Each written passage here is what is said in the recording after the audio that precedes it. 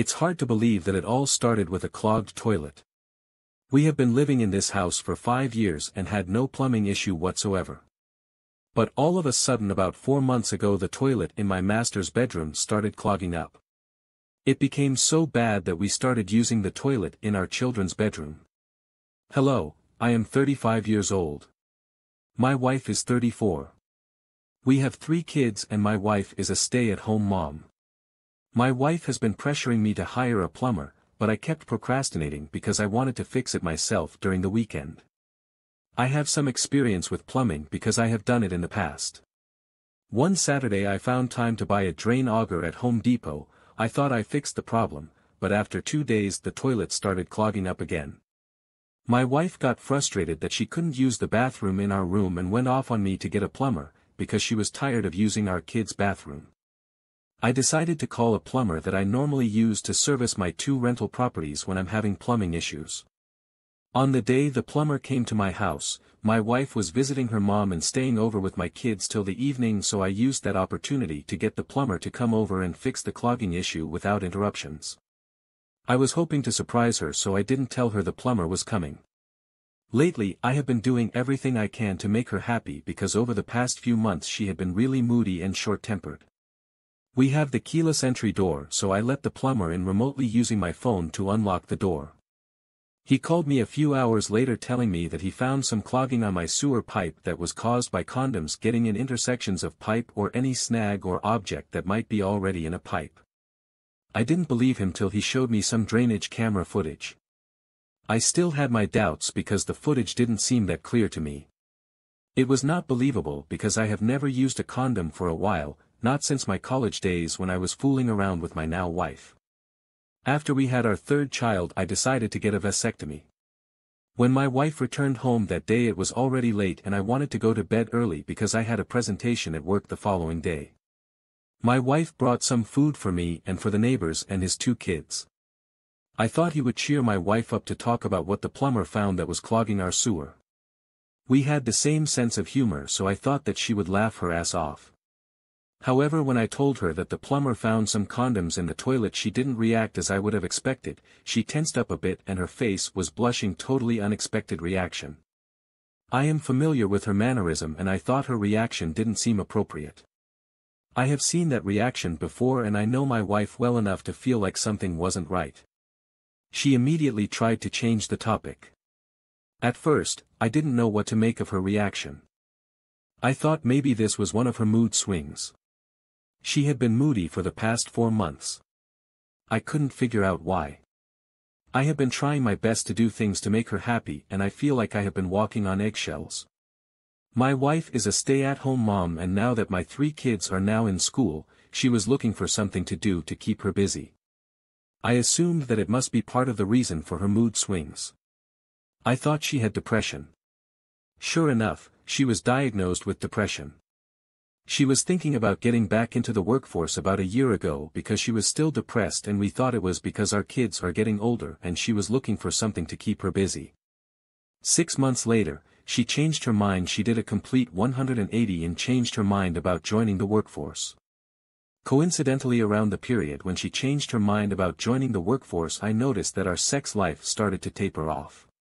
She started acting different. She was doing a lot more chores around the house, changing the sheets often, less interactive. She was visiting her friends and family a lot less. The only time she leaves the house is to do shopping or go to the gym. She lost about 30 pounds during this period. Her wardrobe also changed significantly during this period. She started wearing lingerie, short shorts on several occasions. She wouldn't wear underwear outside the house and especially when visiting the neighbors. It makes sense to me now what she was doing. Now I know she was seducing the neighbor and that was when the affair started, but back then I was clueless. After the plumbing incident I didn't know what to make of her reaction and I made a mental note so as to keep my eyes on her. When I started suspecting that she was up to something, that was when I started suspecting things that I would normally not suspect before. When we moved into my home 5 years ago it was a brand new house in a new subdivision. A year later my neighbor moved in. Let's call the neighbor Cody. Cody moved in with his soon-to-be ex-wife and 2 children, a 19-year-old boy and a 17-year-old girl. Cody was 42 years old, so he's 7 years older than me, and we shared the same hobby, so we got along well. We hang out all the time, and me and my wife grew fond of Cody and his soon-to-be ex-wife and 2 children. He had a pool table and I would go over to his house and smoke some cigars, drinks, and we played pool together. About 2 months after Cody moved in, we soon realized that his marriage was in trouble and his wife wanted a divorce. He tried to reconcile, and it turns out that his wife was already having an affair with someone at her job. Cody and his son and daughter took it really hard because they felt like his wife abandoned them. Me and my wife would do the best we could to be there for them. Unbeknownst to me, my wife went too far to cheer them up. My wife started cooking more than we needed so she could share with Cody and his 2 children. His son also started attending the local community college, so he would come back and spend hours at my house tutoring my kids. He seemed like a nice kid, so we became really close, almost like they lost there and gained me, my wife, and our 3 kids. After Cody's wife moved out from his house and moved in with the other man, that was when my wife began to change, and I blamed myself for not suspecting anything because it was obvious in hindsight. One time we were planning on visiting Cody's house. My wife went to his house wearing a shorter than usual skirt, and I noticed that she wasn't wearing anything underneath it. When I noticed that, I wanted to say something about it, and it slipped my mind. When we went back home, I remembered and asked her why, and she was dismissive, saying that she forgot. I would never forget that day, because her response didn't seem right to me. I didn't suspect anything was going on with her and Cody because I was with Cody the entire time. I should also state that it was her idea to be cooking extra for them occasionally. I thought it was supposed to be a temporary thing, but my wife continued to do it until D-Day. Another reason why I didn't suspect anything was because Cody worked at least 12 hours every day and is out of his house for at least 15 hours a day. He leaves for work the same time as me and comes back 2 hours after me. The only time we see each other is during the evenings when we are on our porch drinking, and on Saturdays and Sundays. Now back to the day the plumber unclogged condoms that was blocking my drink pipe, and wife reacted strangely. I remember having a dream some days later that my wife was having an affair. I don't remember who she was having an affair with, but when I woke up all I remember was that she was having an affair in my dream. After our 3rd child was born, she became a stay-at-home mom. Although she had a little online gig here and there to make some cash, I was the primary breadwinner. I have never bothered myself with what she was doing when she's alone at home and my kids are in school, but it all changed after the condom incident and the dream. It was like the universe was drawing my attention to something. My mind keeps going through a list of people she might be having an affair with, maybe in her yoga class or her gym class. She didn't used to be a gym person, now she goes all the time, but I couldn't figure out who her affair partner was. I followed her to the gym and I didn't suspect anyone. Cody doesn't have time to go to the gym or do anything else but work. Sometimes she goes to the gym with Cody's 19-year-old son and 16-year-old daughter, so I figure she won't have an affair or meet anyone when she's with them. My mindset at the time was that the condom was thrown in my toilet, so she must be inviting the person in my bedroom. The thought of that just made me sick to my stomach so much that I tried to dismiss it.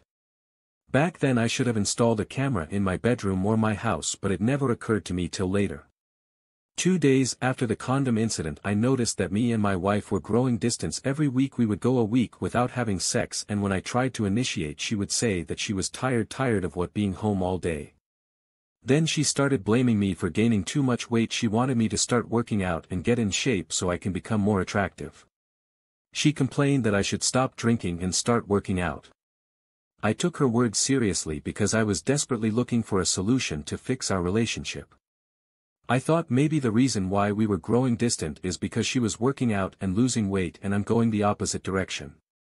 When I look at myself in the mirror, I felt like she was right, so I decided to cut my drinking and start doing morning workouts like push-up and etc., and a few home exercises before I take a shower for work in the morning. One day after waking up early in the morning as usual, I did some push-up next to my bed instead of the normal routine of going to the spare bedroom. While I was doing the push-up, I noticed something like a shiny plastic underneath the bed. The room was still dark and the door was ajar, so the lights were shining through the hallway into the bedroom. When I completed my push-up, I reached out to grab what I thought was trash wrappings underneath my bed so I can throw it away. When I picked it up, it turned out to be a condom wrapper. That was when it became clear to me what was going on. My wife is bringing another man in my bedroom and having sex with him. I look at my wife as she was still sleeping. I went to the hallway to get a better look at what was clearly a Trojan condom wrapper. I was angry because I understand what that meant. I wanted to grab her and demand answers to how and why the plumber found hundreds of condoms in my drain and now condom wrapper was under my bed. I was angry and emasculated and afraid of my future, afraid of what I will find out, afraid of the woman that I have loved for almost half of my life. I had no choice but to order a hidden camera and install it in my bedroom and living room. I installed the camera and connected it to my Wi-Fi so I can watch and record live feeds on my cell phone. I went to work the following day. When I parked my car at the work parking lot, I turned on the camera just to check because I have been thinking about it, and to my surprise, I saw my wife's sex with somebody on our bed. It didn't even take 40 minutes after I left the house for her to bring somebody in our house and for them to start having excess on our bed. I was watching it on my phone. The light in the room was still off, but I can make out the body motion and movement, and I know who it was. It was my neighbor's 19-year-old son. I couldn't believe my eyes. I immediately put my car on reverse, hoping to catch them in the act. I drove back home. When I arrived on the street, I parked my car on the street so I wouldn't make any sound parking in the driveway, and I always opened the front door quietly. I slowly walked to the bedroom and caught both of them sleeping on our bed.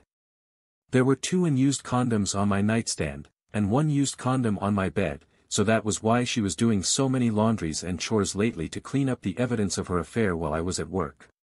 His shirt and pants were on the floor as well. I had anger issues in the past and it all came back in force. I was enraged and I lost it. I immediately yanked him out of the bed and started punching him in the face. My wife kept screaming, trying to stop me, begging me. After I punched him all the way out of my front door, I turned to my wife and told her to pack her things and move out before I come back from work. Like I said earlier, I had anger issues in the past, and the way I deal with it is avoidance, because I would have strangled her if I had stayed a few seconds in my house. I entered into my car and drove off to nowhere. I just knew that I need to put some distance away from me and my wayward wife. My phone started blowing up, first my wife, then my coworkers. I didn't feel like talking to anyone. Then I parked my car somewhere and cried my eyes out. I called my boss and told him that I have a family emergency. Then I called Cody and told him what happened. He was angry with his son and apologized to me. Since I don't have any family close by, I called my wife's dad because I was close to her parents, and I told them what my wife had done. Throughout the day my wife tried to reach me, but I didn't answer. I came back in the evening when I was calm. Cody was in my house when I came home. My wife was on the couch crying and shaking. Her parents came back earlier and took our kids. When I got home, I still had my work clothes on, looking disheveled. Cody kept apologizing to me, telling me that he knew exactly how I feel. At that point I don't blame Cody's son. I wasn't in a relationship with him. I blame my wife. I had been crying all day, so I didn't have the strength to talk. I changed my clothes, took a shower, and took some sleeping pill. Then I went to my children's room and fell asleep. I know myself well enough that I don't act logical when I'm in an emotional roller coaster. I woke up the following day with a clear mind. I had this overwhelming feeling of sadness and shame, like part of me had died. I didn't say a word to my wayward wife. She didn't get any sleep the night before. She still sat in the living room and knew me well enough not to speak to me. When I went to work that day, I searched for a divorce lawyer. I know a divorce would cost me almost half of my assets, and I will pay alimony because my soon-to-be ex-wife had been unemployed for more than 10 years, and infidelity doesn't have any impact in divorce settlement in my state. I scheduled an appointment with a divorce lawyer 2 days later. My wife would be moving in with her parents till she sought out her living arrangement, because we agreed that it's best she move out. As for Cody's son, he kicked him out of the house, at least that's what he told me, but I suspect that he may be staying with his mom. I am only 35 years old and I'm making good income. A few months earlier, I thought my family was perfect. I had 3 beautiful children, a wife that I thought was loyal, and 2 rental properties and a primary residence, and I planned to build wealth and enjoy with my kids and my beautiful wife. Now, after the divorce, the life of my children will be disrupted. I have to divide my assets and end up like Cody. Her excuse for cheating is that she was feeling sorry for Cody's son and they got close and he was giving her compliments and that was how it started. Come to find out she had been having an affair with Cody's son for almost 7 months. We are still working out the details of the divorce settlement with our lawyers and to add salt to injury I am paying for her lawyers as well. I guess if my toilet wasn't clogged up, I probably wouldn't have found out that my wife had been cheating on me and denying me sex because she was sleeping with a 19-year-old neighbor's son.